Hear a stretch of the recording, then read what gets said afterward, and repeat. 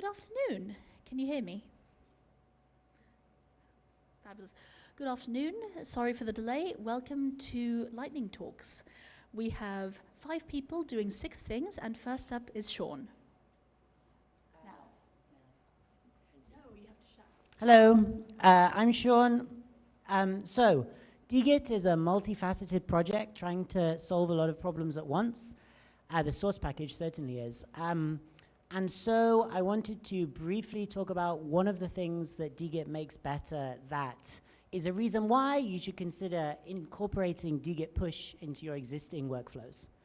So one of the things that we offer our users in our stable releases is that we say, look, we are going to make sure that you can do apt-get source, apt-get build dep package name, and then it will build, right? That's one of the things we ensure, and it's an RC bug if that doesn't work. But apt-get source is a pretty old-fashioned way to get the source for something running on your computer. In particular, like you can't commit things and then revert them. You can't make branches. You can't manipulate the source in all the ways that you can with Git. So it's often, I think, what people probably do is apt-get source and then just commit everything to Git. Now, dgit clone is kind of a shortcut there. So dgit clone will apt-get source and commit it to Git, roughly. There's more stuff going on, but that's one way to understand it. And that's the Git history you get if you type dgit clone when the maintainer just uploaded the package with dput. So it's kind of useful. It's in Git now, so you can type git clean, and that's pretty convenient. But I think we could do a lot better for our users. We could give them the whole packaging history and potentially even the upstream history, which makes it much more, which is a lot of power for debugging problems on their system. So that's what you get when you do dgit clone when it wasn't dgit pushed. What happens when it was? Well, that's what you get. If someone, like I did, typed dgit push, then when the user types dgit clone, they get this rich history with all this useful information for debugging. They can revert an upstream change, for example, and then try and build it, or all that kind of stuff. And as you'll see, the dgit push command has GBP in it. Like, this wasn't a fancy git deb rebase workflow or anything like that. All I did was drop dgit GBP push into my existing team GBP workflow. So if you're on a team that has a GBP-based workflow, consider incorporating dgit push and give this extremely useful thing to our users. Thanks.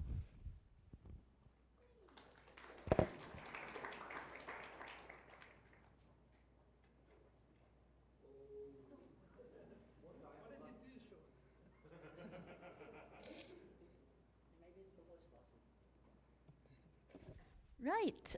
Next up is Judith, telling us Debbie and Lenny worth every penny.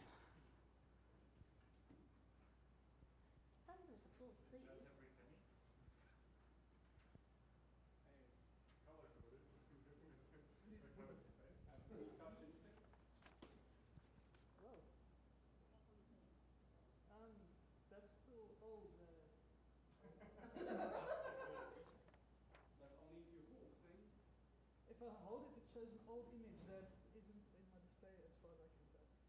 If you don't touch it, it's fine. Like, right now it's fine. That's not his talk, that's the previous talk. That's not what's on any of my displays. Let's see if I can turn it off and back on. Is the laptop still there? No. Ah. Okay, now that's good. So you just Oh, I see, right. Good.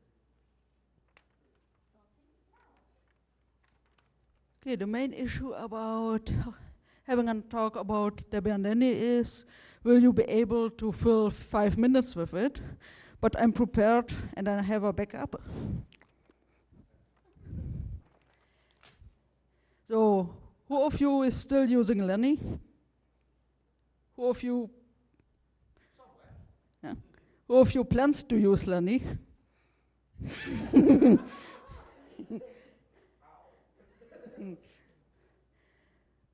So that's great. So Lenny is not completely abandoned. Yeah, but back in 2009, when it was released, everyone was using it.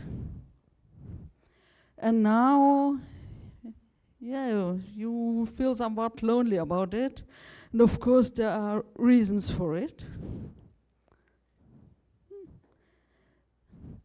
For example, it got security support discontinued in 2012. And of course, it's missing a lot of fancy stuff like HTML5. This might not be an issue if you don't like videos. And even if you would have support for HTML5, probably you wouldn't have support for most of the codecs. And of course, you don't have this emoji thingies, which also could be an upside for you. The worst issue is that about, I think, 65% of the web is not usable for you because you do not have the support for the encryption. And you're missing recent CSS, which means the DebConf page looks like this. When it's supposed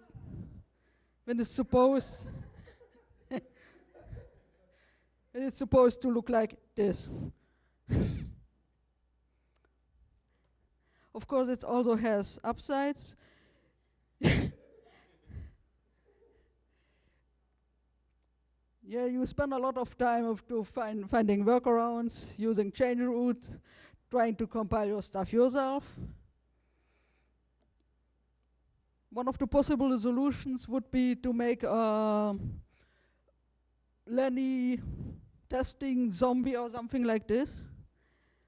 But this is gonna break, so best solution is just making a change root. Of course, this is going to be collapsed because the newer the bigger the gap gets, the more problems you get with running the recent Debian on the Lenny kernel. So if you want to run Jessie, you need to install kernel from backwards. But there will come a point when this will no longer be possible. And of course, you can run KDE and Firefox and stuff like this on crappy hardware. And it's really stable. You don't get any updates. No one is writing software for it, so it's great. And of course, you don't get any of the new bugs. There are lots of security bugs. I just reading, okay, the first version of the kernel was 2012, so I don't care because I'm using Lenny. Yeah, but it's a lot of fun, and maybe some of you might want to try it.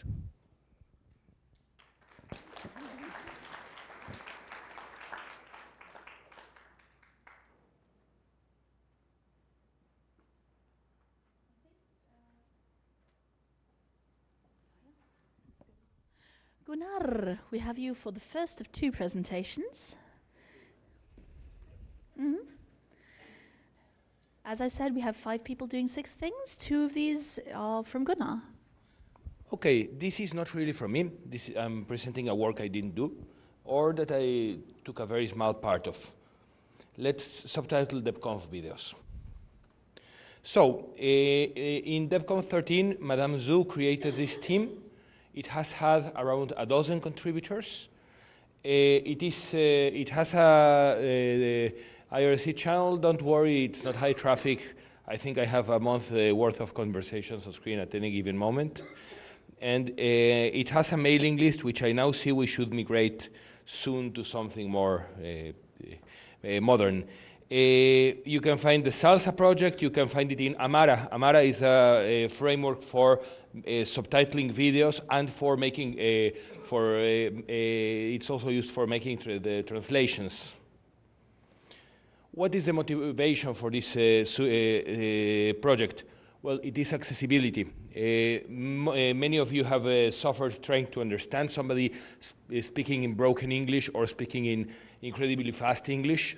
So what we aim to do is to subtitle all of the all of the talks, or some of them at least, because it takes quite a bit of work. There are people with hearing problems, and there are people, well, not fluent enough to follow English, who may prefer reading it. So how this is made? I differ a bit with Thomas Vincent, who prepared this. He says it's 3 main steps. I have done it in 2. Transcription and synchronization are 2 different activities. I have used usually Aegisub, so I do them together. He prefers Amara, a web-based tool. So it's first transcribing all the text and then cutting it to match and to be of adequate length of the time part of the speech takes. And then, of course, reviewing it. And of course, it's always better if you do some work, somebody else will review it. You get much more things. So we had this amount of subs made for well, each of the last several DebConfs. Sometimes, yeah, we do very little work. It's sad that we only managed to do, say, 1 for DebConf 14. For DebConf 16, there has been a lot of work done, but it has not been like deemed publishable.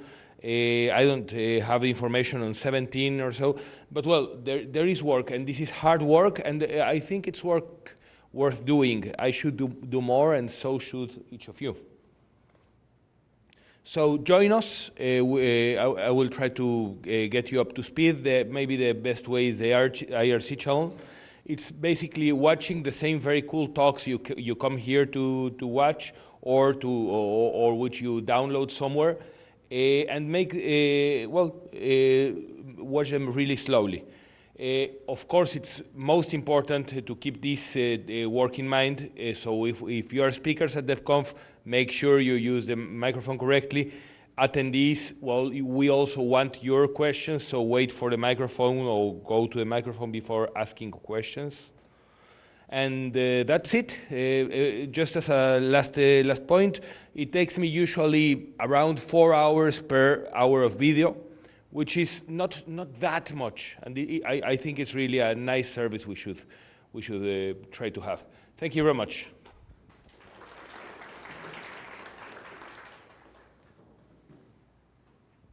Do not touch the cable. Next is Ian Jackson with a quick demo, which will take a moment to just change laptops.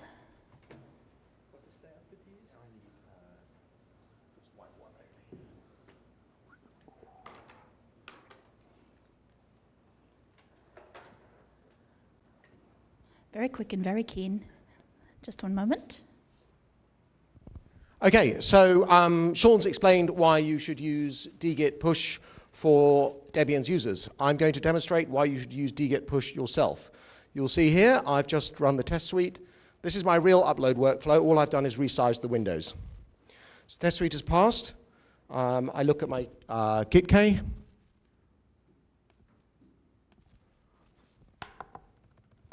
Okay, tested is at master. Great. I'll just finalize the changelog. I'll need a window for that. Just a moment. I'm going to put down the mic and type.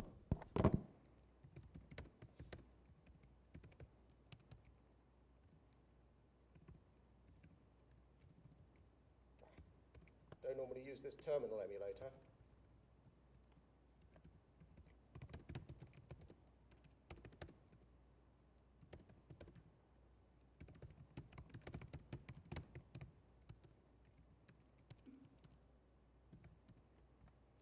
Okay, so my branch is prepared.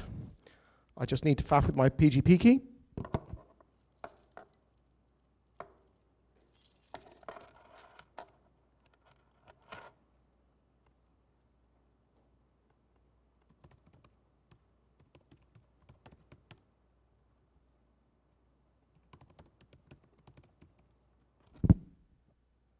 There, it's a bit slow here because the Wi-Fi is a bit slow, so it needs to fart about slightly. Normally this is a bit faster. By the way, the monitor here has gone, oh no, it's flickering. It's just always doing that. So this is a native source package. You can use this with any of the other workflows, like the GBP workflow that Sean was talking about earlier. Do I actually have Wi-Fi here? If I'm trying to do a demo of an upload with no Wi-Fi, no, here we go. It's just double checking everything, checking my signatures, doing the stuff, all sorts of like frantic paddlings going on under the scenes here. I don't need to worry about any of this. There we go. Now there it's pushing the Git objects to the Git repo server so that dget users get that history. There we go. Now it's uploading to FTP master. It's made all the signatures. I'm just going to take my key off.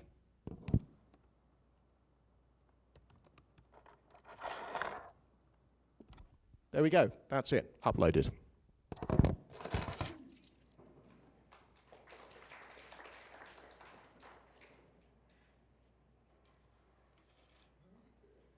Backed by popular demand, Gunnar.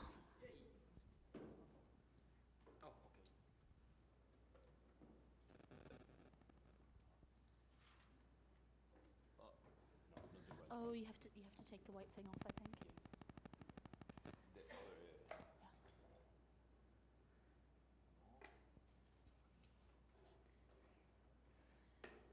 Meanwhile, anybody know any good karaoke tracks? Yeah, let me see if we have a suitable adapter here.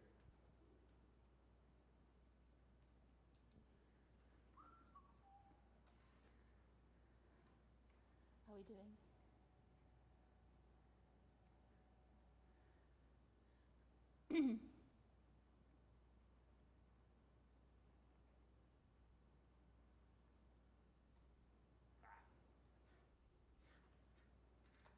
Yay! Is it? Looks like it. Good. Okay, I'm going to show a project I didn't do. It's not mine. It seems I'm not doing anything. I'm just showing other people's work. And yeah, that's right. This is not Debian related, but still I want to share with you. My Mexican friend in Japan, whom I visited on my way here, found, well, this, you've all read about this Scratch programming environment, which, well, is very nice for teaching children how to, or teaching newcomers how to program in a nice, easy way without syntax, only with blocks that are very, very, very hard to get right. The main problem with that is that it was made in Flash, hence it's basically dead. It's obsolete, it runs on a non-free environment. So he made sfound, which looks very similar and which adds several things. Of course, I'm not that familiar with it all, but say let's just open this as an example, the Space Invaders game. Yeah, it even runs, somehow runs. I don't remember the keys, but well, don't worry, it runs. Here you have the program. Yep. And well, I'll now show something that's easier to grab on a single. So let's see the classics, a Fibonacci example. One of the things that this does that Scratch doesn't do is to handle the concept of standard input and standard output. It's implemented in JavaScript and can be run locally. I couldn't get it to run on the first try, but I know it can. So this is, well, the main program, and this is the function to calculate a Fibonacci. You can check, I mean, it's quite simple to get right. If the value is 0, return 0. If it's 1, return 1. Else return the sum of it minus 1 and it minus 2. So I'm showing this. Well, running it is very boring. Yeah, we all know Fibonacci. But it's very nice that it can show what this compiles to in JavaScript. So I think this can be used as a teaching, a very good teaching help. This is, well, amigojapan.github.io/sfound, and he has, well, the sources available here. And, well, I will be happy to relay any questions you have for him if his contact is not displayed here. So that's it. Thank you very much.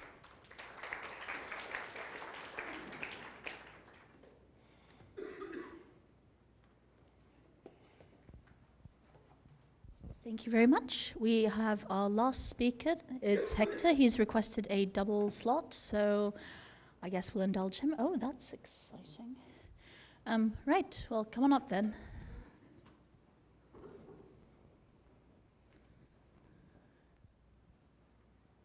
There you go, starting now. Hello, thank you. Hello, speaking to many people here, are you able to see the slides or?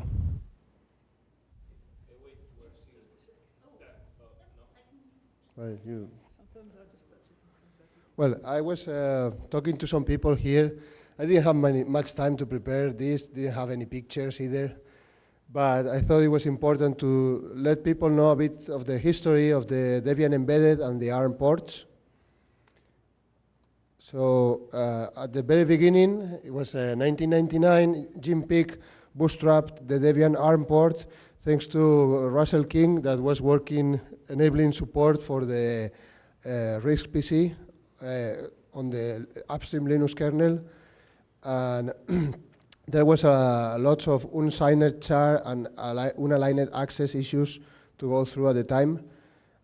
And that's what all the fun started.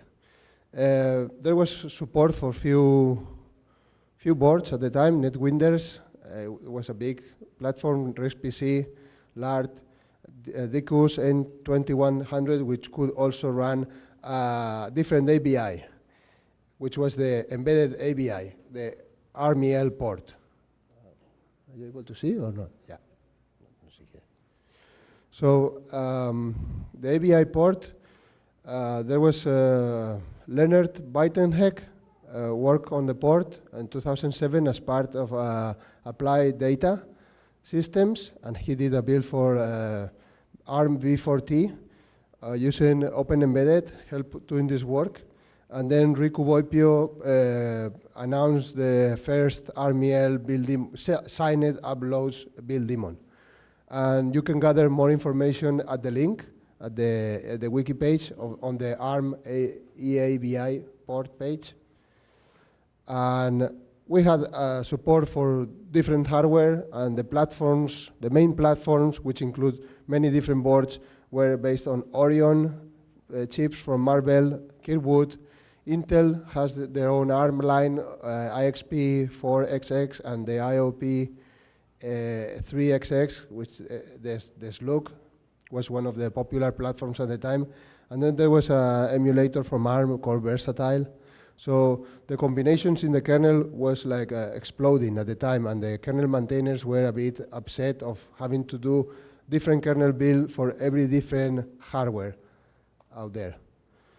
So sidetracking from ARM, we needed cross tools, and there was a cross tool chain was provided by Debian. There were some pre-Lenny cross tool chains, 295, based on the GCC 295 binary packages you could install.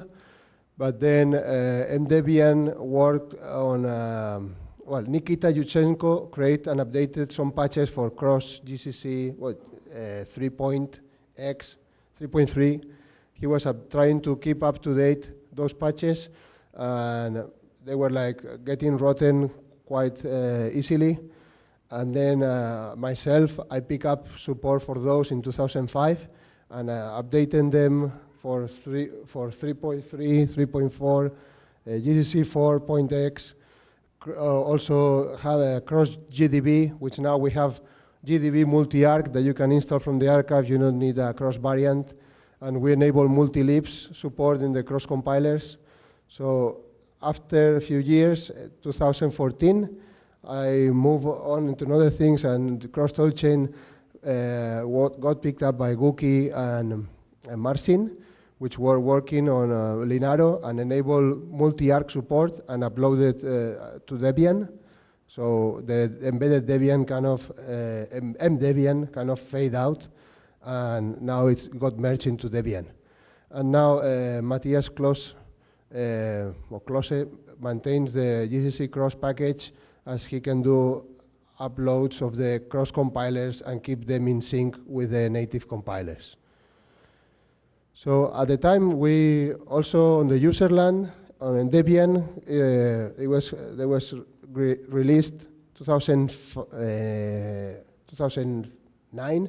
It was released in Debian Grip, which the purpose for that, it was filter the Debian binary packages, remove all the fat, like documentation and things that were not meant to be on an embedded system, repack the binary file and release them into some repository, available a public repository, so people could install that. And a lot of innovations came from that discussions at the time, like a multi-strap, depackage vendor, depackage filters, and others. And then other, like Canonical, for example, pick up on the depackage vendor idea and push it further. But all the initial ideas were created through these meetings. And with Debian Grip, you could get, it was created multi-strap, which was another way to run the bootstrap. And you could come up with 56 megs of installed size, not compressed root file system. Where when you multi-strap Debian, you could have 90 megs of a root file system. But if you run the basic debootstrap, you get 269 megs. You get binaries that you can clean, and then instead it was like 2008 megs. And if you like migrate from Debian to mDebian, you could get up down to 160 megs. So it was quite safe in the space. And then there were some ideas that were not really ever released, Crash and Bake. Well, Crash, I think there was some pre-release that never. Crash idea was cross-build, a userland replacing core utils with BusyBox, so it would be less than what Grip was. And Baked was a cross-build, a minimal userland, but without updating capabilities, so you could just bake on the hardware like firmware that is not meant to be updated. So this morning we had some BOF session at Debian Cross. There's some people that might be picking up on some of the ideas. I don't know if you're interested. It could be interesting to see some work forward on this. And then the Debian RMHF came on. I was involved with Konstantinos Margaritis in the initial port of the hard float. It was sponsored by Toby Churchill and Genesis. Genesis for the Effica MX devices. They have a netop and a laptop or netbook. And then Linaro Canonical also help a lot doing upstream support for the hard float. There's also a wiki link documenting these things in Debian, in the Debian wiki. There was, the initial support was meant for the Effica devices, so it was running a Freescale MX5 chip. But later, thanks to Linaro, we got a unified kernel, and we were able to move to the ARM multi-platform, ARM MP kernel, with device tree support, and we only have one binary to build and run on any other platform. So that kindly got happy the kernel maintainers. And finally, Debian ARM64. It was a migration from the 32-bit userland to 64-bit, and it was bootstrapped by ARM Linaro internally. There was no hardware available publicly, and they were using fast models, and also later they enabled QEMU. And later we got some chips made available. It was a Juno board for ARM and XGene hardware, and that helped bootstrapping the Debian port in Debian ports, and later in the official Debian archive. There's also a wiki link there that you can access. And now we have a unified kernel for ARM64, but we have some different ways to run the bootloader. So now you can run U-boot, you can run XCPI boot or UEFI. And thanks for being here, attending Lightning Talks and this talk. And if you want more info, you can search the ARM ports wiki, the ARM ports mailing list, and the embedded mailing list, which the embedded mailing list was sidetracked by the bootstrapping, which the goal is to build Debian from sources, and the Debian cross mailing list, which is they're worried about being able to cross build packages. So you have all these mailing lists available and wiki resources. So thank you very much.